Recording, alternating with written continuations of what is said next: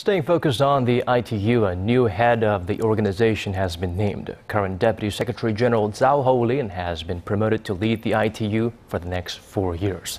The 64-year-old served 2 terms as director of the Telecommunications Standardization Bureau starting in 1999.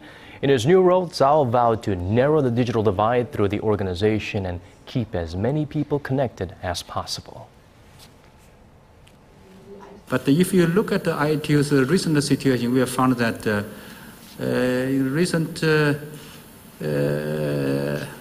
years, we had some kind of difficulties when we had some kind of political debate.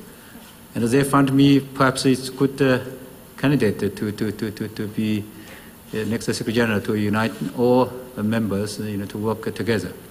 So with such kind of wonderful spirit of family, and also with the recognition of my work in the last 16 years.